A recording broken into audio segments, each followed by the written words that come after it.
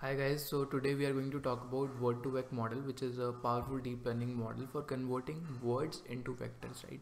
So we earlier saw in the videos that there are multiple ways to convert words into vectors. One was your TF-IDF approach, one was your count vectorizer approach.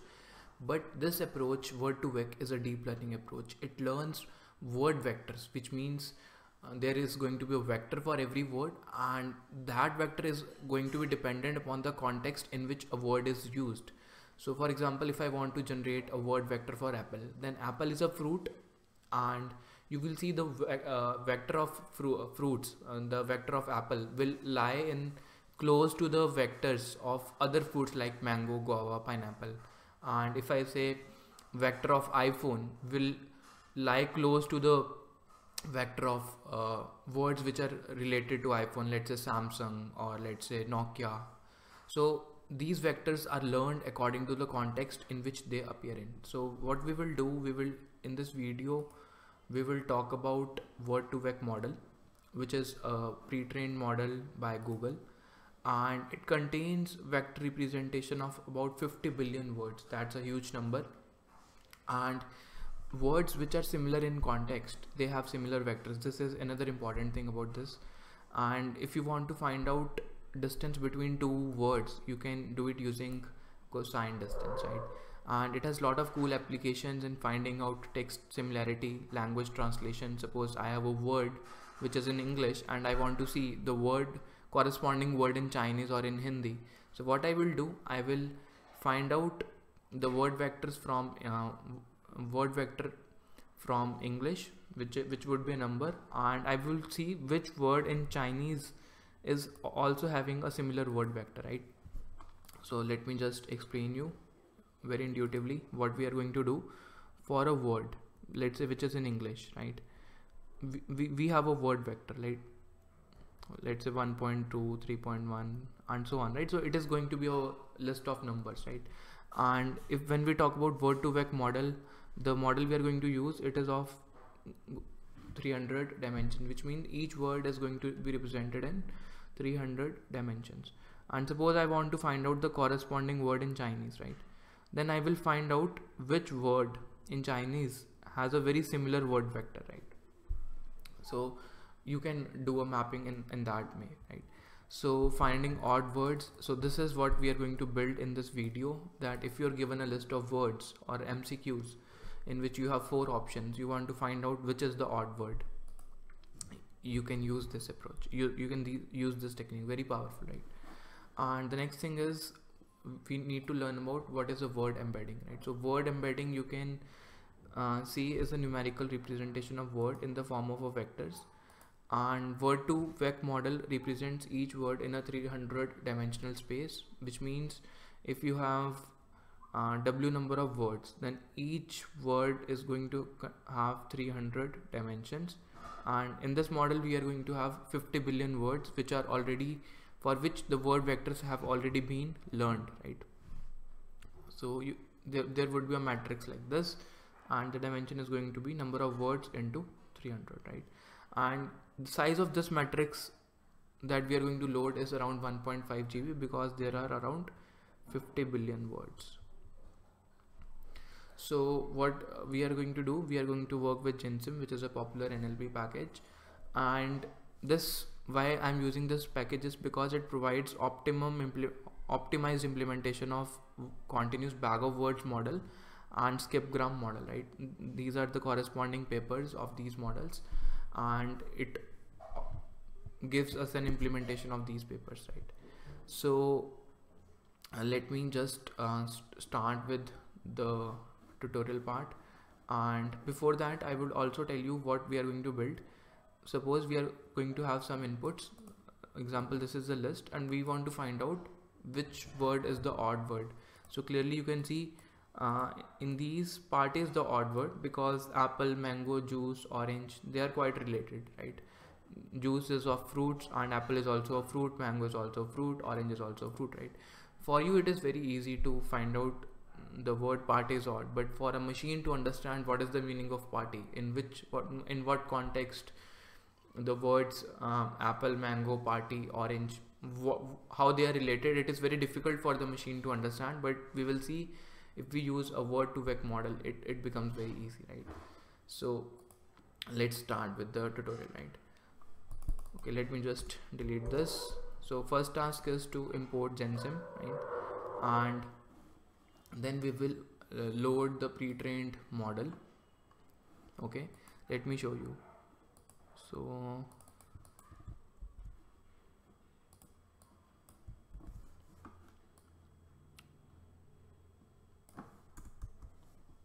okay, so you can see this is the model which I have already downloaded from the internet, and it is of around 3.64 GB, right? So the compressed version was around 1.5 GB. After uncompressing, it is 3.64 GB, right? Okay, so next task is to load this model, and I also need to import few more things. From gensim.models, I'm going to import Word2Vec, and from gensim.models, I'm going to import keyed vectors, right? So we will try to understand what these things are. From sklearn.metrics pairwise import cosine similarity.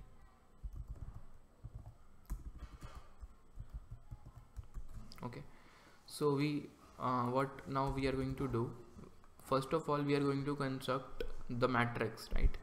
So let us say word vectors equals to keyed vectors dot load word2vec format, and here we give the file which contains our information, right? So this is the file I downloaded from the internet, and one more parameter, binary equal to true.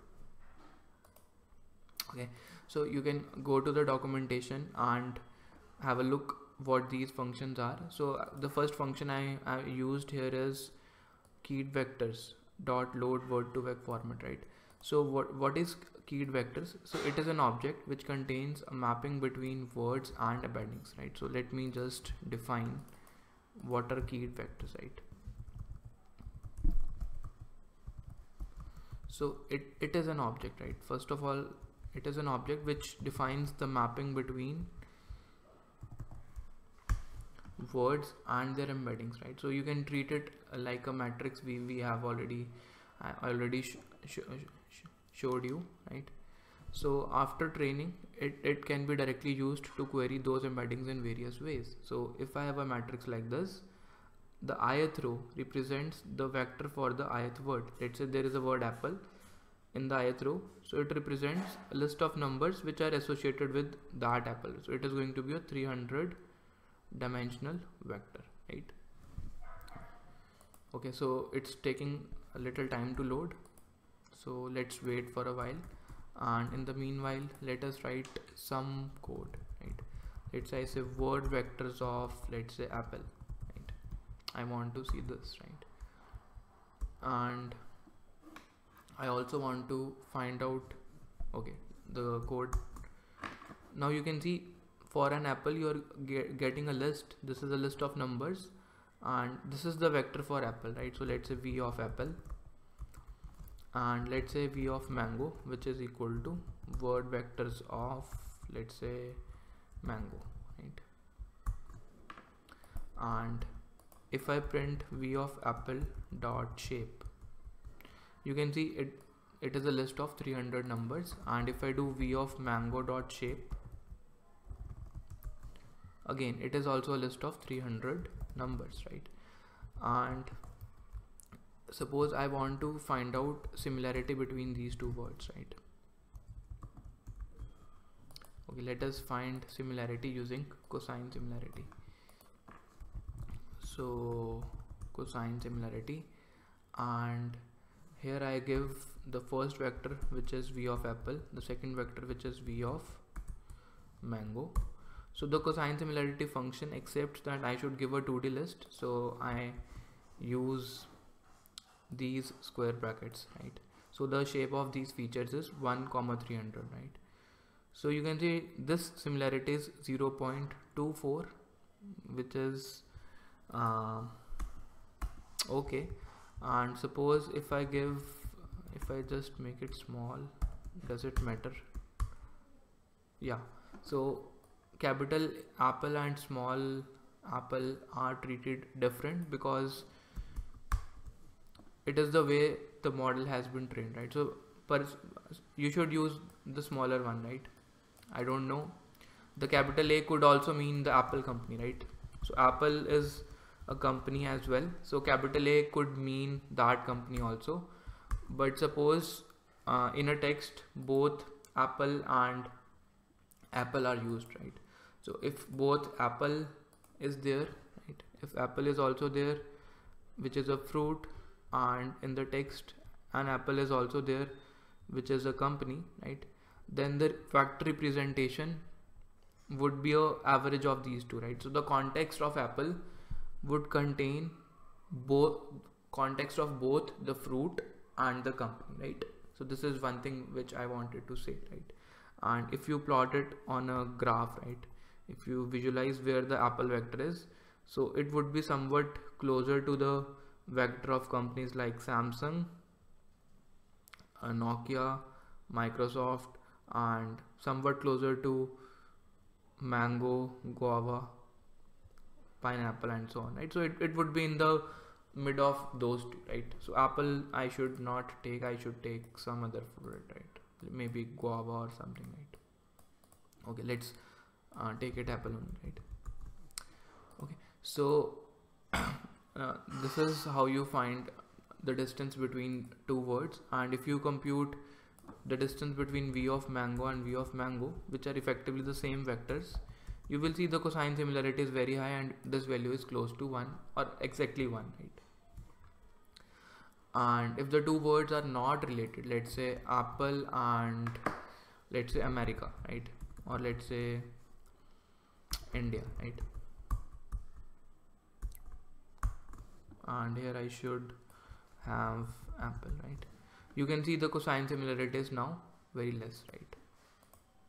So between two fruits it is going to be high, between fruit and a country it is going to be a low, because apple and India do not generally appear in the same context, right?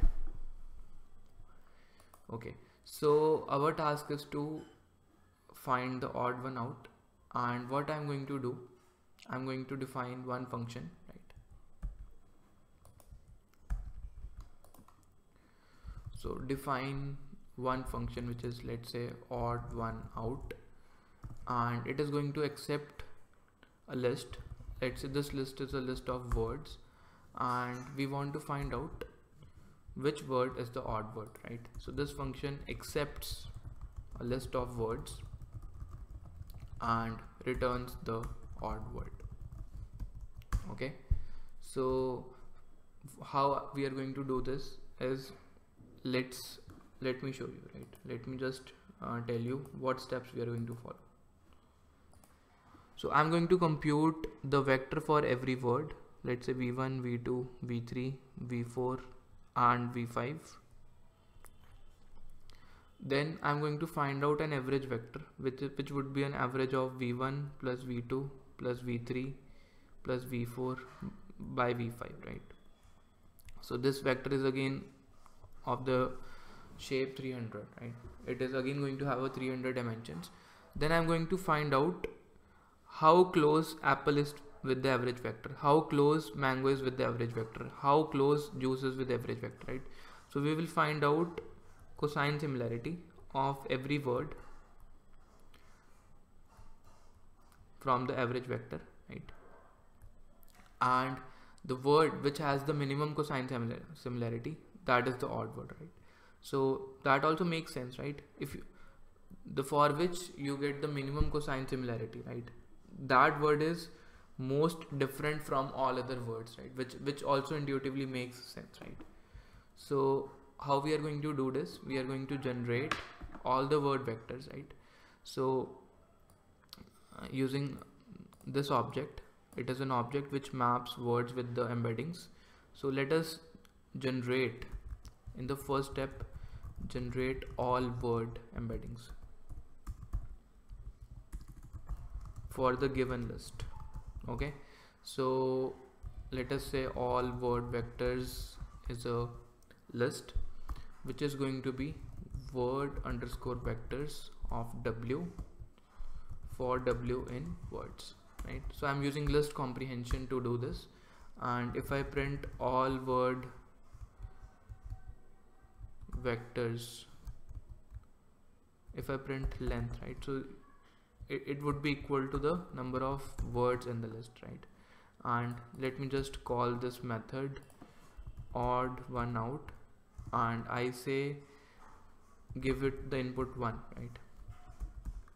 You can see there are 5 word vectors, and you can also print them, right? Print all word vectors. Okay, so these are the word vectors you can see, right? There are 5 vectors, so in total you have 1500 such numbers, so you have 5 cross 300, right? Okay, so we have generated all word vectors. Now we want to find out what is the average vector. So let's say average vector will be given by, it would be an average of all, right? So I can use np.mean, the numpy mean function, and here I give all word vectors, and I also need to specify in which axis I want to take the mean, right? So axis is going to be 0, right? Because 0 means across rows. We want to take the mean across the rows, right? So if you have a array which is of 500 cross 300, right? Okay, so I want to take the mean across all the rows so that we get what is the average value at each of the index, right? So you can print average vector dot shape. Okay, numpy is not defined. Let us import numpy as np.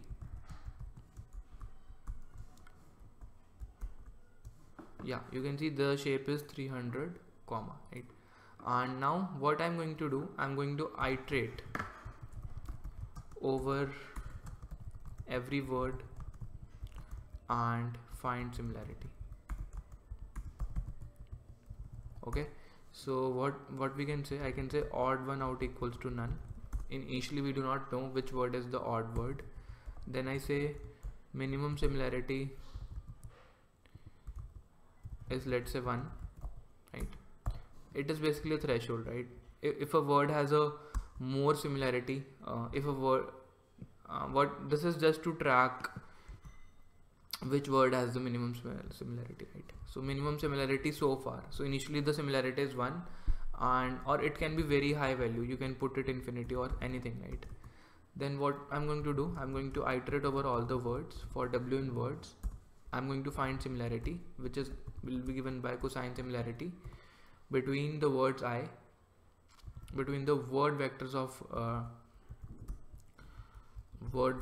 the word w and the average word vector, right? Okay, so I give the wth word, the vector of the wth word and the average vector, right? This is what I'm giving. Or you can give all word vectors of I, that is also same.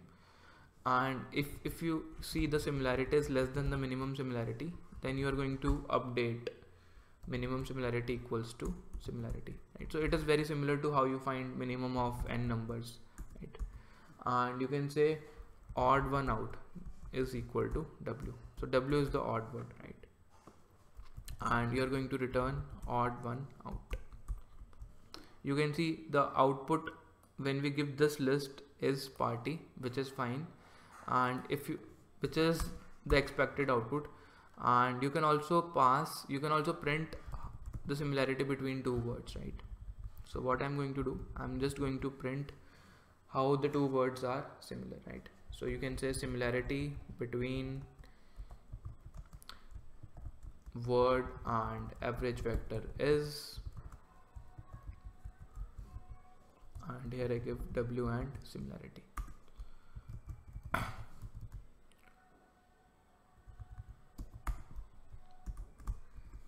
So one error, similarity is not defined, so it is similarity. String object is not callable. uh,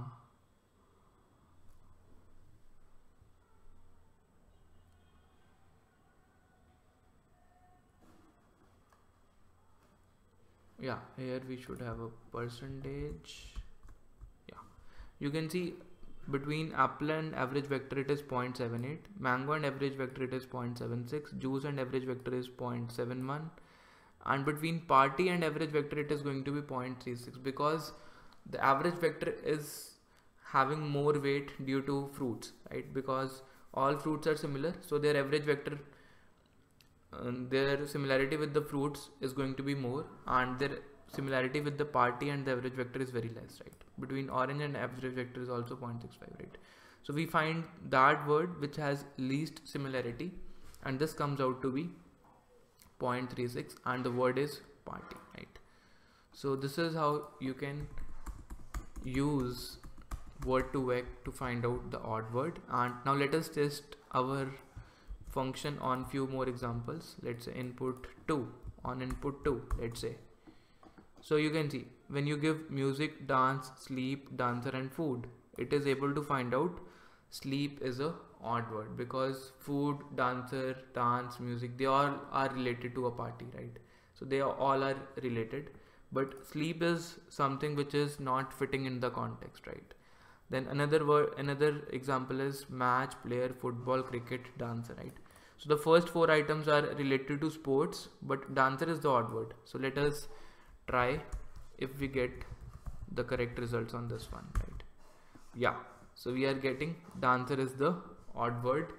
And finally we have India, Paris, Russia, France and Germany, right? So let us try on these as well. Odd one out